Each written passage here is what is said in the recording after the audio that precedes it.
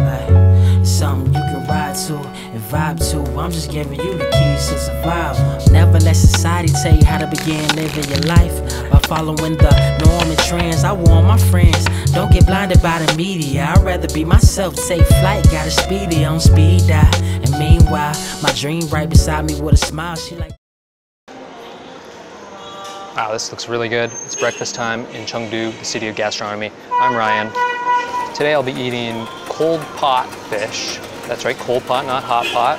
But it's actually similar to hot pot. The difference is they cook the fish for you and they bring it out to you in a pot cold, and then you eat the fish and then you turn on the hot pot and proceed like a normal hot pot. Of course, with hot pot you're gonna get some spice.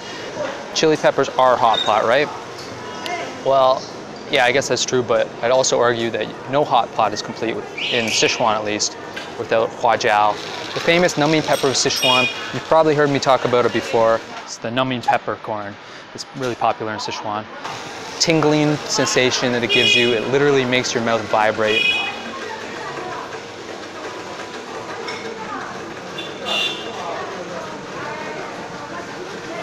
This is long overdue. I'm going to finish this bowl of noodles and then we're going to hit the market and get into the details of the Sichuan numbing peppercorn.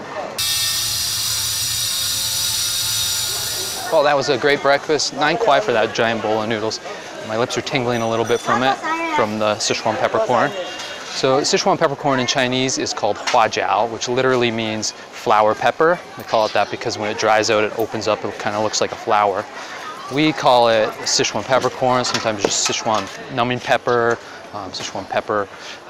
But the fact is, it's not a pepper, it's not a peppercorn. It's actually the dried out hull of the seeds of various Chinese prickly ash trees. These trees are actually part of the citrus family, which is important because in 1968, America banned any citrus coming from China. There was a citrus canker outbreak, bacterial disease that was killing off citrus trees. So the Sichuan peppercorn was part of that ban. So you couldn't legally get the Sichuan peppercorn in America. I say legally because of course it was smuggled in. In fact, a report by the USDA said that between 2002 and 2006, the Sichuan peppercorn was the most confiscated plant coming from China to America.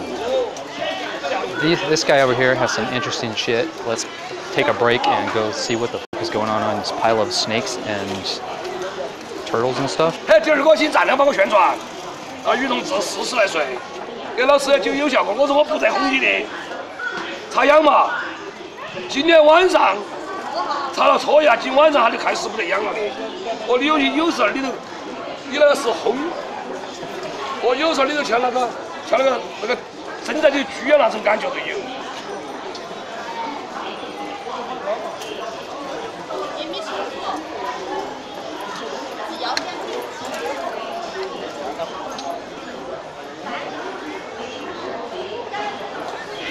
汗脚臭脚的啊，脚杆双帮着的啊，一身痒的啊。喝一茶老革命，看那个人卖个那么严的。脚杆双帮着的啊，一身痒的啊。Even this kid's like nude. Okay, so the Sichuan peppercorn, banned in America, the most confiscated food item, and a big part of that was because in 2000 there was a big boom in immigration. A lot of people from China were going to America, so they were probably bringing it in their suitcases because they wanted it, they needed it. Let me tell you, the first time you have it, you get this numbing sensation, and it's weird. You didn't know food could do that. People compare it to putting your tongue on a 9-volt battery, that buzz and that metallic taste. It's kind of like that. At first I didn't know if I liked it, and then after a few rounds you start to get addicted to it and you just want it, you crave it, and it kind of buzzes you both physically and euphorically. In 2005, after 37 years, the ban was lifted. You were allowed to have the Sichuan peppercorn in America, but under the condition that you heat it at 60 degrees for 10 minutes. So the idea was that it would kill all the bacteria in it. But toasting them for this long left the citrus shell seeds a shell of their former shells. Does that make sense? They lost their potency and flavor. And plus, it wasn't really worth the Chinese farmer's money and his time to heat them, to get the certificate to say that they've been heated. It was just, not a lot of farmers were willing to do that when the biggest market was in China by far. But someone somewhere pushed on, and eventually it was let in. The Animal and Health Inspection Service declared that it was fine. Most people were heating it up anyway when they got it. They would toast it, or they would like grind it up, and it rarely left the kitchen. So America got its Sichuan numbing pepper. No toasting necessary. All right, along the edge of the market here, they're always hiding the huajiao. This place here will definitely have some. So there are two kinds of huajiao in Sichuan. There's the green and the red. The green tends to be more citrusy, kind of a piney taste. The red is more earthy. You'll find they use the red in more heavy dishes, kind of saltier dishes, but the green is better on its own. It's better with like lighter meats like fish. Huajiao. Hey, huajiao. Huajiao.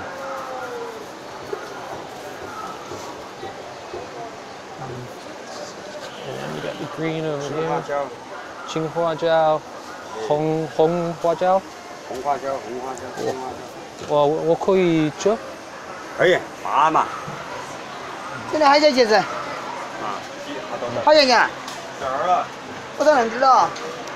Definitely a more like evergreen type taste to it. And my mouth it's happening fast. 陈年。 That's the green, the red. I'm not gonna be able to taste the red now because the green is numb to my mouth.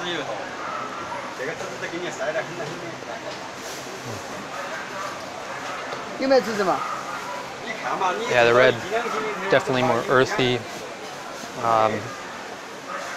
Kind of hits you harder too. 这是从哪里来的？这边啊？啊？你说的是产地啊？是不是产地还是？啊。 My mouth is absolutely on fire. It's almost hard to breathe. It's a little too intense. Oh man.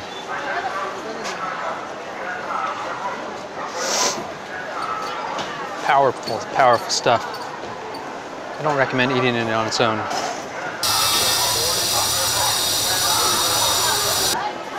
Just feels like vibrations in my mouth. Even though Sichuan peppercorns are native to Sichuan, the best red ones are grown in Gansu province, and the best green ones are grown in Yunnan. They prefer kind of more heat. Yunnan's south of us, Gansu's north of us. Oh my goodness. My mouth is going fucking bananas. This lady over here has some too, I believe. The huajiao has been used in Sichuan cooking for a very long time.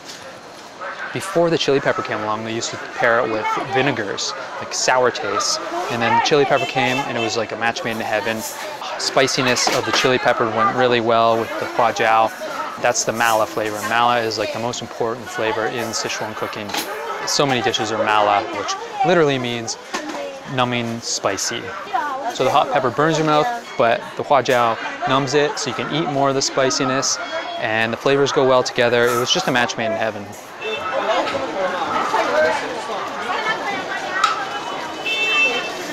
And I still got that burn going.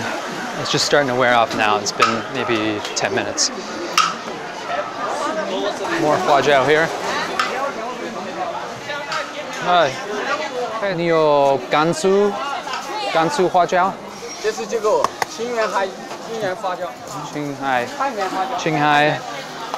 So this is from Qinghai province, which is right next to Gansu. It's north of us. It's probably the most expensive. 12 kwai, 11, 10, and then the green. I don't know how much the green. The green might be cheaper. 多少钱？这个9块一两。9块。Yeah, you can smell the fragrance in that one. Compare it to this guy, which has a bit more stems. Yeah, this one definitely smells better. I can't. I was getting asked to sample more, but I'm dying here. What is this guy doing? Sleeping?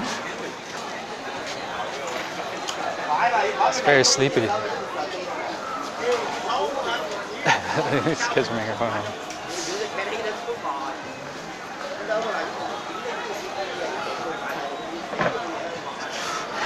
Okay.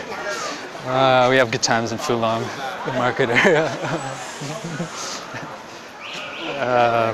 So I'm gonna leave here. I'm gonna go and meet up with my favorite dining companion, Sarah, and we're gonna go eat this cold pot fish. I'm looking forward to it. My mouth is finally stopped vibrating, and I'm curious to see what kind of hua jiao they use in it, whether it's red, whether it's green. Long guo yu, cold pot fish. Hungry? Let's go. Hi. Hello. Nice to see you again. Nice to see you. So today what do you want to? Today we want long guo yu, Okay. right? And that is buffet. The slack and the fish and the cold dish is free. Is per person. I suggest you this fish. Yeah, okay. What kind of fish is this? And In Chinese? 缩边鱼。缩边鱼. 对对。 Okay. 110 RMB. For two people. Yes. And two it's people. fish and other things? Yes, yes. Snack, cold fish, cold dish, and fish, and the vegetables is all free. Yeah. And all in it. Okay. And the drinks, except alcohol, except 那个这个叫什么？beer. Beer, yeah. Yeah, yeah, yeah. Come say hello to my camera. 你躲他。So we've been here many a times if you haven't noticed yet. And this girl speaks English pretty well. Over here. So that's why we're so familiar with one another. Oh. Yeah. And this drinks is free. Okay.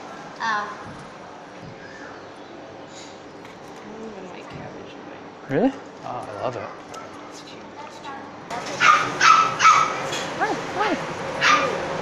Okay. Dude, you're swimming upside down.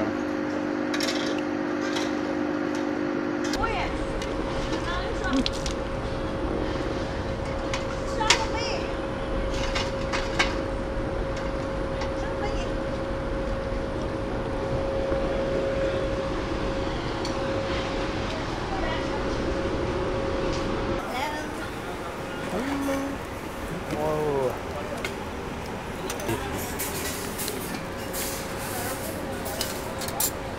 If you want to add fish, please call me. Okay. Now, so we eat the fish cold.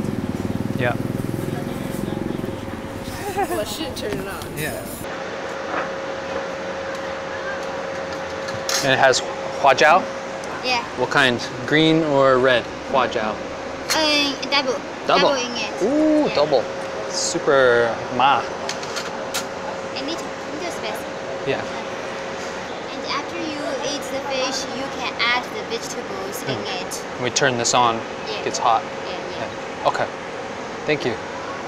So when they say cold pot fish, I guess it's not actually cold. I thought it would actually be cold, but it's just the hot pot is not hot.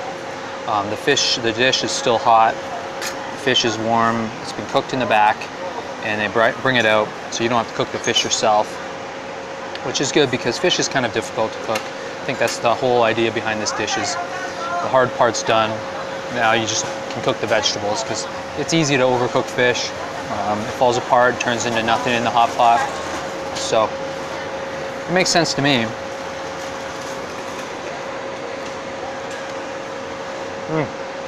Yeah, that's really good. Really like buttery almost. It doesn't have that muddy taste. No. So in China, they'll usually eat the meat first and the vegetables second. So it's not a big deal for them to go, okay, let's eat the meat, and then we'll turn it on, cook the vegetables, and eat that. In the West, we like to mix it. But they do that sometimes, but not usually. Even in hot pot, when you're cooking everything, we'll start with the meat. I've heard that this dish was invented by Su Dongpo. Do you know who Su Dongpo is? He's a famous poet in Sichuan. I think I've come across a few dishes in this series that were invented by Su Dongpo. I know there's one coming up for sure. It's called Dongpo pork or something. How do you like this fish? Oh, it's very good. Yeah? Yeah. You like it's good? It's very good. Sarah knows this already, but I have a little bit of a crush on this girl. I think you understand why. Yeah, she's adorable. Eat the peanut. Eat the peanut. Can't open it. Can't open it. Boiled nuts in China, that's a thing. I believe this fish, if you can look at the skin here, she said it was spikeless. I think she meant scaleless. It's a scaleless fish. She's heating up. She's on fire. So, fish is done. Now we've turned it on and we're putting in our veg. Got some mushrooms. So we got a nice hot bubbling pot here. And from here on out, it's just basically like hot pot, which I don't want to spoil too much because that's coming soon in Chengdu, city of gastronomy. Stay tuned. My mouth is tingling from all that. We're done the meal. Actually, they brought us these bonus gifts. A little duck head. I've never had duck head before. I don't like the fact that it's looking at me with a smirk, but I'll try it. Why not?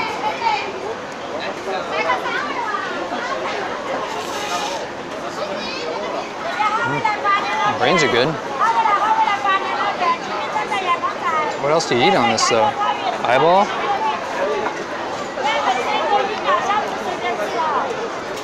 Goodbye, my friends. Thank you for watching. And please subscribe. I got lots more videos coming up, and I want to do more videos about jiao because I think it's really fascinating. Hope you learned a little something. Hope you enjoyed the video. And now it's time for a little jingle. It's gonna rock your world like the jiao tingle. You like that, Ryan? You want some duck foot? That's weird. Eating the webbing out of their feet.